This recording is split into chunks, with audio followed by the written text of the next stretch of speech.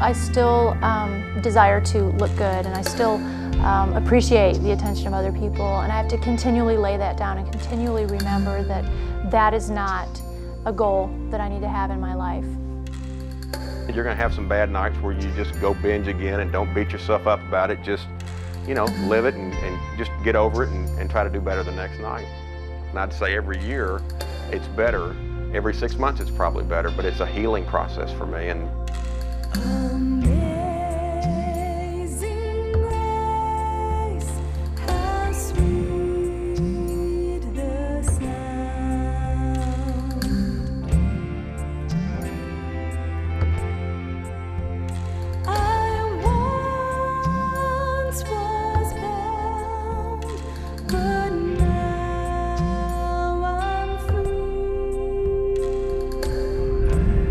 Hi, I'm Laverne Tripp. Welcome to Born to Be Free.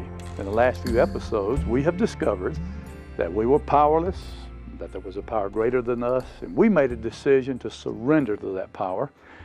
We examined ourselves. We found out what the real problem was. We asked Him to forgive us. We gave it to Him. Now that we're living this new life, now that we've been forgiven, we've discovered a wonderful life, and we're on it, and everything's going good. What happens when we fail? I know what it is to fail. I know what it is to be discouraged. Many of you watching, you know too. Well, today we're going to tell you what to do because there is a solution. I'm not going to tell you what it is. It's too good to be true, but it is. Stay tuned. You know, it's easy to love the lovable. I found that out. But loving the unlovable is a doggone hard thing to do. You know what I'm saying? And Jesus, He didn't make it easy. You know, love the unlovable. You know, turn the other cheek. You know. Keeps pointing to Tiny. Yeah, you're a brave man. Brave man. But you know, bless those who persecute you. Yes. Pray for. And I'm going, wow, this is so powerful, and it doesn't make sense. And sometimes I fail miserably. But you know, sometimes I see somebody and I just can't stand it. The reason I can't is something like Mark said a while ago, I see a piece of me in them, you know. But there's some people I just want to beat the snot out of. But I'm under command from my master to love that person. And I'll tell you what, I'm trying, and I'm doing a lot better job than I used to. I mean, you know, anybody can fake it, but I mean where I really feel it. And I'm getting closer to that. Amen. But boy, it sure is hard to do. I mean, I wish, you know, because if I don't, I'd just be one of those pretend Christians if I told you I had it all together. Well, I don't have that all together. Love is not what you say, think, or feel. No, it's an action. Love is what you do. Right. Yeah. He brings these stinkers, that people that require extra grace, into our lives for a reason. Yes. And that reason is not to aggravate us. I know the plans I have for you. Now it's my response that He is really interested in. And that's not just a one-way street. You know, in saying that, I think you just released so many people watching this program, because I think many people assume that the command to love means they have to become ethereal. That when they're approached with the unlovely, when people are offensive and rude and cruel and so forth, that they're somehow going to be so transcendent, that they'll be beyond being even affected by that. And that's the very thing that kept me from opening myself up to the concept of love. I thought, good grief, I will never become a Mother Teresa. And if that's what I have to be to love, forget it. I'm not even going to try. But when you explain that love is what you do, that means that you don't have to pretend that what the person is doing is right. You are at liberty at times to even point out that they are wrong. You don't have to feel that the whole thing is lovely and sweet. You may be angry and you may be hurt, and it's okay so long as you are acting in love. And I think that's really where the rubber meets the road. So what we're really saying then too, like, is that love is a behavior, not an emotion.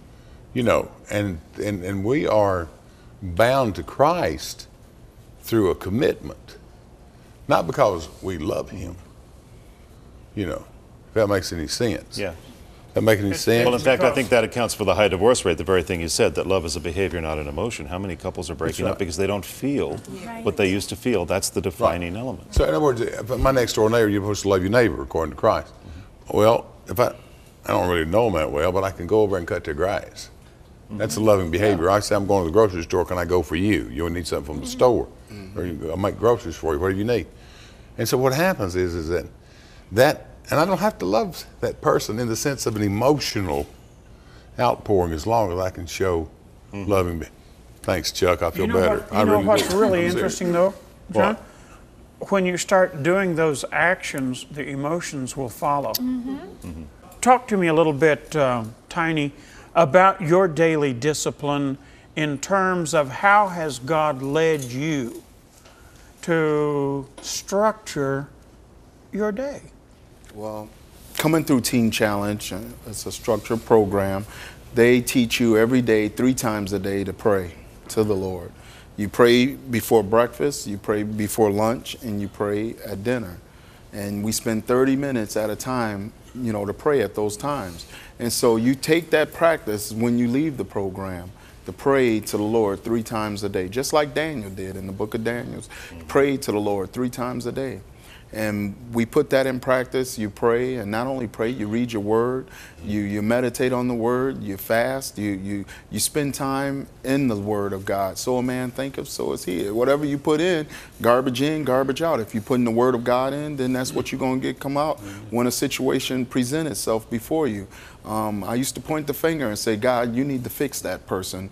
You need to fix them. No, and he say, no, I need to fix you. You need to fix your attitude. And so God wants us to work on our own attitude. He wants us to get our lives right so we can show the love of Christ to the world. Something about praying that I found in my own life. There was a coworker that I used to really struggle with loving at all. I mean, with liking really, and mainly because I felt I had been slighted by this person and made to feel not worthy, which is a whole different subject. But what I started to do was pray for this person every day as I was driving into work. And amazingly what happened was then when I would see them, the last thing that would be on my mind, fresh, would have been that prayer that I prayed for them. And somehow it made it so much easier for me to forgive them if they had done wrong, and to just express love in small ways. Prayer is a really powerful thing, and whether it's specific times throughout the day or whether it's an ongoing conversation, it's an incredibly powerful thing as far as readjusting your thought patterns, I think, you know, and the direction of how you're thinking. Disordered eating, especially bulimia. Take bulimia and binge eating, so overeating and purging. Those are very similar to a drug addiction in that you get your fix, which is you eat a whole lot, and then in the case of a bulimic, you purge. And then it isn't long before you need your fix again. And that's for mental and physical reasons. There's just a lot that goes into that whole cycle. Anorexia, I don't know exactly which that one would be similar to, more than maybe the issue of pornography. It's a very private struggle. This is my own private world. I control everything that happens here. I can do whatever I want. It's my body. And it starts very simple, and then it gradually, progressively gets worse. The more weight you lose as an anorexic, the more you want to lose. The more pornography you view, the more you want to view, you know, and in very similar ways they sort of follow a progression. Chronic dieting is sort of a different thing because it's so under the radar and it's not as obvious. It's easier for that one to just go unnoticed, maybe differently than some of the others. Maybe like a casual drinker, you know. Yeah, it's normal. It's okay to have a drink at a business meal, so nobody's going to notice there's a problem, but there is. They all have some common similarities, and not the least of which is this feeling that this helps me cope. You know, the drinker, this helps me be more friendly at a party, helps me cope with being shy. The anorexic or the chronic dieter, this helps me get my body to what I want it to be so that I can cope with what other people think about me. Look how they just stick their butt out in the air, no concern. Where I am right now, you know, I think I still wrestle with who I am and who I am becoming. And what I have found is, as much as I have dealt with the eating thing and all of that, I find that He has me more in a place now of just constantly on my knees, constantly aware that whatever area of my life that it is, that unless I go to Him first, that it is not, I'm not going to be able to do things on my own.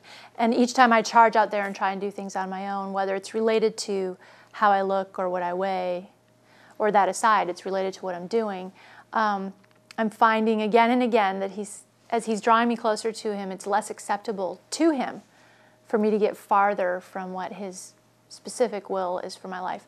And more specifically, it is less acceptable to Him for me to not have Him be the Lord of every single area in my life. So the journey that I'm on now, relating to the eating, that one will continue too. I think that it's the kind of thing where I still desire to look good, and I still appreciate the attention of other people, and I have to continually lay that down and continually remember that that is not a goal that I need to have in my life. I suppose that I must always be aware of that weakness in my life, or it'll get me again.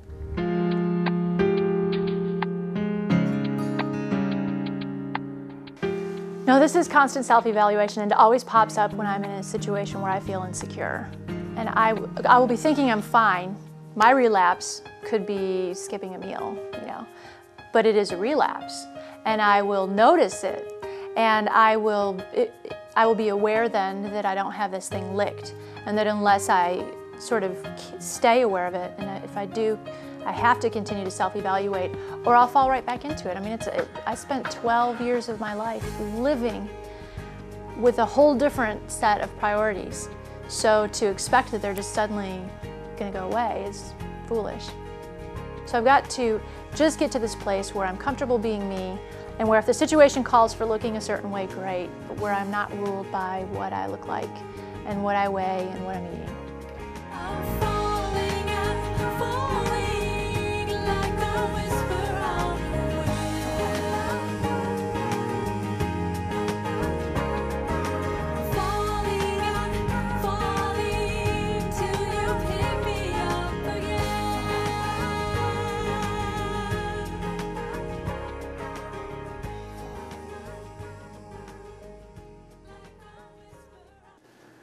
Have you ever gotten impatient with yourself because you keep committing the same sin over and over and over? Let me remind you of something. Now, first of all, I know how that feels. And I wouldn't bring up the problem if I didn't know the solution. When Jesus was here on earth, one day Peter asked Him, Lord, how many times should I forgive somebody that has sinned against me? 7 times? I think he felt like he was doing real good. I mean, if they commit a sin 7 times against me and they ask me to forgive them, do I forgive them 7 times, that many times? Jesus said, no, you forgive them 70 times 7. Well, if the Lord expects me to give that kind of grace and mercy to others, don't you think we ought to give ourselves at least the same kind of grace and mercy? You say, well, you're just looking for a way that you can keep on sinning and keep on failing and then be forgiven. Let me tell you what the Apostle Paul said. He said, when these trials and these tests and these temptations come, rejoice.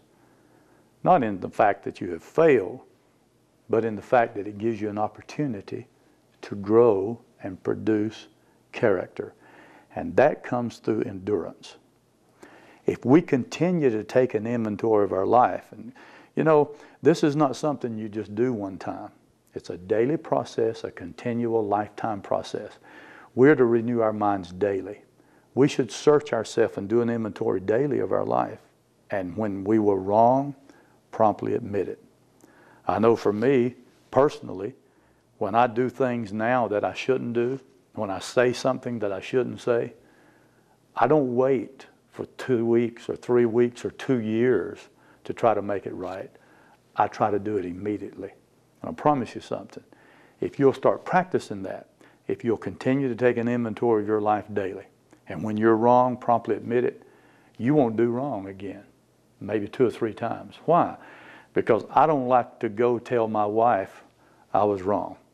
I don't like to go tell someone else, I shouldn't have said that. I was wrong when I said that. I was wrong when I acted that way. If you'll do that by taking an inventory and by going and promptly admitting that you're wrong, it'll cause you the next time it comes up not to react that way.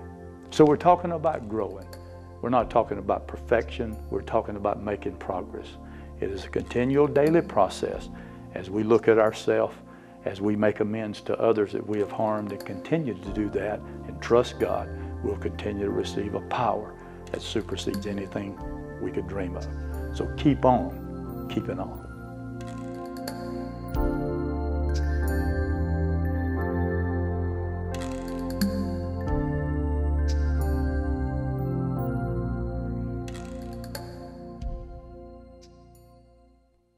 Okay, what happens when you blow it? Of course, none of us ever blow it anymore, right? You mean as far as I blow it on a regular consistency? basis. And it's an opportunity for growth. It is. I find the honest facts of my life display the fact that my achievements came easy, and I didn't learn that much. My failures, it took me hard. And in getting up, I learned a lot. And God has been faithful to be with me through all of that. And I continue to grow. It just so happens that I grow more when I fail. And by the grace of God, I fail on a regular basis. It's excellent. I had a pastor friend who said I learned a lot more from my failures than I did my successes. I think you always will. I think the hardest thing probably is that once we get this label of Christian, we think somehow we are going to be perfect.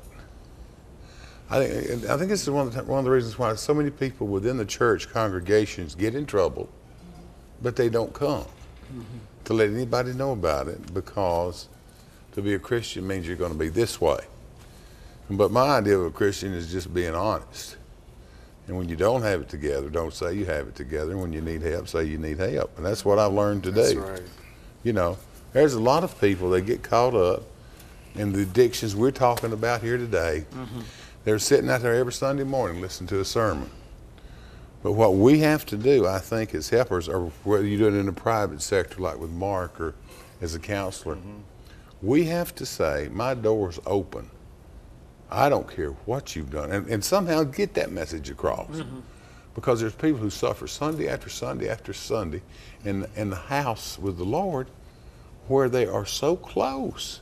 I mean, that's like being right at the door. Right. But and that's why, as a preacher, I've always tried not to get into one of those goody two-shoes deal. And I'm not putting any goody two-shoes preachers down, although there are some that wouldn't. But the point being is that let people know that this Christianity is a real thing. Yes. It's not pie in the sky. And it works. And it works. It works, and you ain't going to have it together every day, 24/7.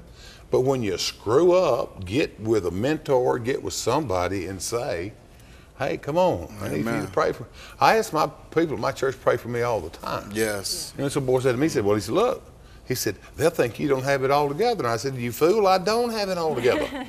And I had it all together once and forgot where I put it. Me too. Somebody stole it. I hate it when that happens. Does that make sense, though, not being a phony about this thing? Well, I think if we are phony about it, then we are gradually giving the enemy more ground to hold that against us and hold it over us, which only pushes us farther and farther into the way that he would have us to go, which is to take us completely out of the route of, again, God's purpose for our life, because that's what all of this comes back to. And I think that's the first response, the first human response to sin. I think it's the first thing Adam did, Adam and Eve both. As soon as they had sinned, run, cover up, which is phoniness, pathetic fig leaves, and make excuses. And I think for me the biggest challenge when I fail is to not run away, which is my first big temptation. If I really blew it, I'm out of here. And then if I can't run away, to try to cover it up. Lie about it, avoid it, sweep it under the carpet.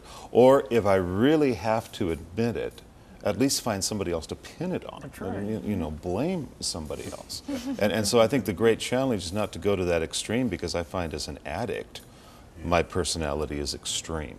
If I'm up, everything is great. And if there's a problem, it's never just a problem, it's a catastrophe.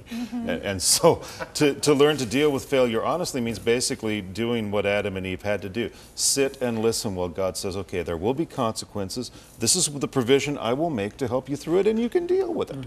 And I think for me, that's the great sort of strengthening experience of failure, is when it happens, son of a gun. If I am willing to face it, I really can deal with it, and it will be okay. Promptly admit it. Yeah. Promptly admit it. And God's going to discipline me. He disciplines me all the time. And I like that, because, you know, it's like if He didn't love me, He wouldn't be disciplining That's me. right. Chasing those. That's absolutely right.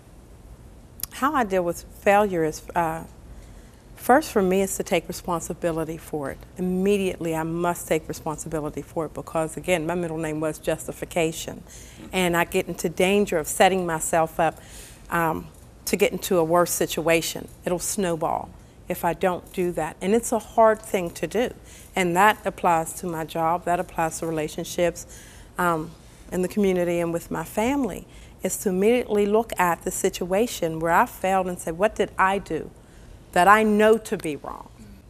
Taking it to God and admitting my responsibility in it and asking for His forgiveness and being accountable. I find it's hard for recovering addicts to be accountable, you know, especially when you're doing good. You don't want anybody to know that you failed, and I look all good and cleaned up now, you know, but not to do so is to set myself up. So I thank God every day for the accountability in my life. I had another plane that looked exactly like this, and I wrecked it so many times that it's just demolished. So I went and bought another plane to try to put it together so I could fly again.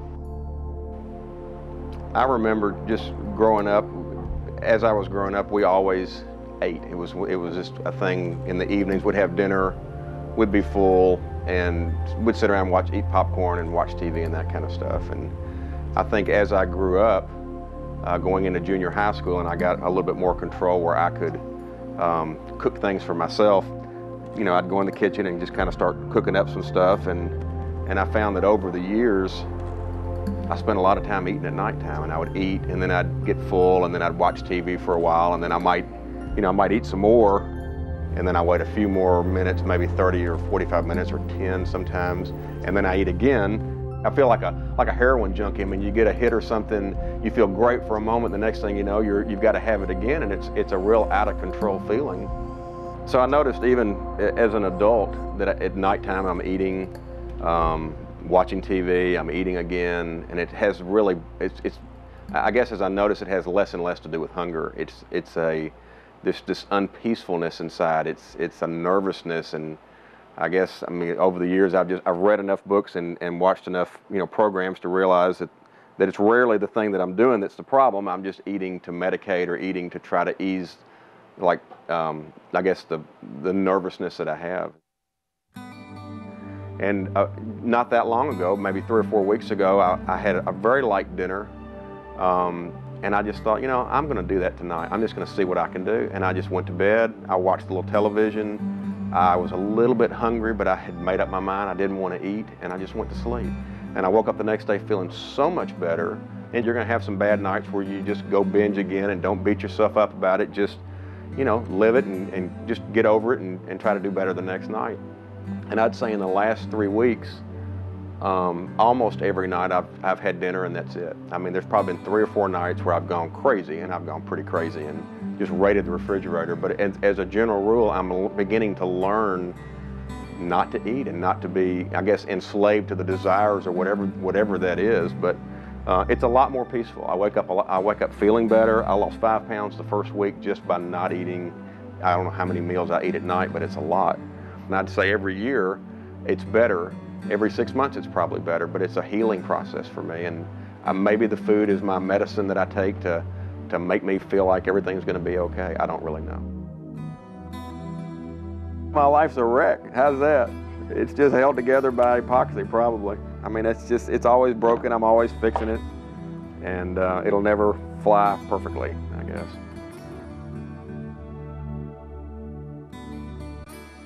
Well, I think we've heard some things this week that have reminded us something that we already knew. and that is that we're not perfect. Oh, how we want to be. We want to be. But you know what? God's not looking for perfect people. He's looking for people that are willing to make progress. And that's what this is all about. We've made a decision, we've made a commitment, and yet we've failed. We did wrong again. What do? We ask for forgiveness. Remember what he tells us in the scripture? Brethren, I write to you that you sin not. But if you do, we have an advocate with the Father, someone to plead our case for us. And if we'll confess our sin, he's faithful and just to forgive us of our sins and cleanse us from all unrighteousness. So, when I do wrong now, I make amends real quick, because I don't like to live in that pain and that guilt and that shame anymore, now that I know that I don't have to. But I have to be willing to make it right and admit it when I fail. Why don't you do the same thing, and you can enjoy the benefit. Right now, right there where you are, why don't you just say, God, forgive me. That's all you have to do. God, forgive me. And when we ask, we receive. That's the promise. And the reason that's the promise is because God gave us life that we might be free. Let's stay that way. Have you been inspired to start your journey to recovery? Please call our toll-free number, 888-665-4483, and our prayer partners can help you find a group in your area. Or you can visit our website at www.ctvn.org and click on the Born to Be Free link. There you can search our online database of recovery groups near you. When you call or visit our website, request your free copy of the self-help booklet, Your Dynamic Journey to Freedom. In it, you'll find an outline of the recovery process featured in this series. So take that first step on your journey to freedom by contacting us, finding a local recovery group, and getting your free copy of this inspiring booklet. Call now, because you were born to be free.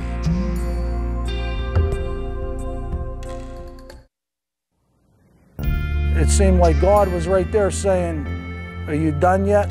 Are you going to do it my way? Until finally the last time, he said, what are you going to do now? And I said, whatever you want me to do. I'm done. And that was it. That I no longer go with my hand out, that I'm able to actually meet needs in their lives, that God is using me, that God is using me. Me. Such an honor to be used by Him. Amazing grace, how sweet the sound.